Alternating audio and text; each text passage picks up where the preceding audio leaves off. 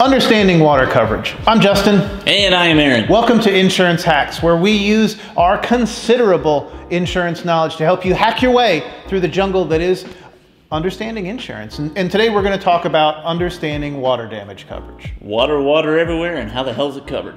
Well, water is one of those things that the insurance company has subdivided into different coverages and different ways to protect against it. We're going to start with the most exciting one, which is sudden and accidental. I've personally experienced this. I came home one day and I was ankle deep in dishwasher water. How sudden? It was very sudden. It happened all at once. And that's sudden and accidental. That's if your dishwasher breaks or your water heater splits. That's a good one, you know. And so it's just sudden and it happens, and that's sudden and accidental, and that's one form of water damage coverage. And another one that you would have to add by endorsement is going to be water backup coverage, which seems pretty sudden And accidental. Yeah, but they subdivide it. It's not always going to be covered. The big one where this comes into play is if the city's sewer line backs up into your house and causes damage.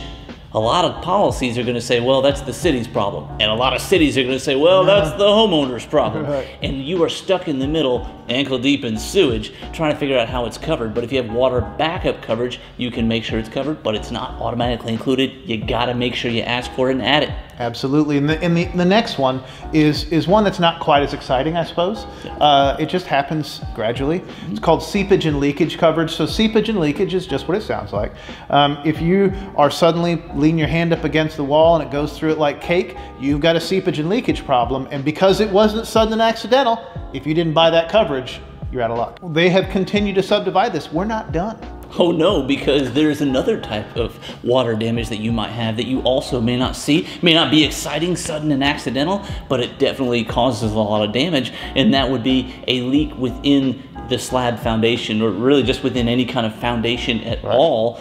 The coverage for water stops at the foundation, so you have to add the foundation coverage to make sure that you're covered. Now, this isn't going to just pure on cover foundation damage. Right. Foundations shift because of earth movement, and that's not going to be covered on homeowners policies, really any kind of insurance policy. But it is that if you have a break within the foundation and it causes damage to your house, the cost to repair that damage, or really to repair the damage to your house, is going to be covered, but only if you add the foundation water damage coverage.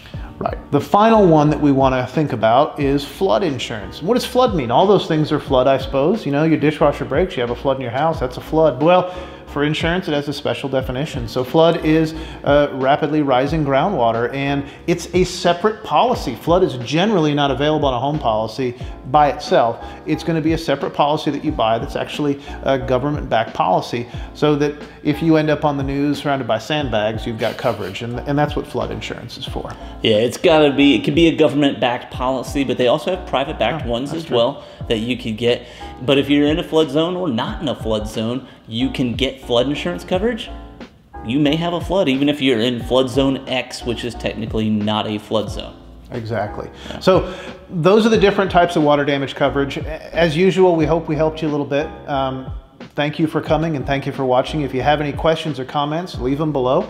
We might even make a video for you if you have a question. Yeah, please remember to like, subscribe, and share. Also, check out our other video where we talk about all the different homeowners coverages and give a brief overview of them. This one wanted to get real specific on water, so we really appreciate you watching. Come back next time. We'll see you. Phoenix Insurance for you.